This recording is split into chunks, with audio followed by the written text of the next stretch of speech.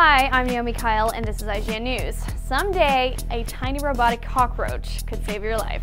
Yep, researchers at UC Berkeley created a robot they've named CRAM. That stands for Compressible Robot and Articulated Mechanisms.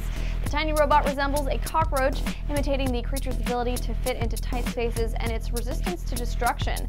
It uses a jointed exoskeleton along with a soft shell that allows it to shift its shape. Scientists created a series of cockroach tests, including one to examine the insect's ability to sustain a force up to 900 times its body weight. Researchers filmed each test and built the resulting CRAM prototype, which is roughly the size of the palm of your hand. The robot was partially funded by the U.S. Army, and it could eventually gain more movement options, including climbing and jumping.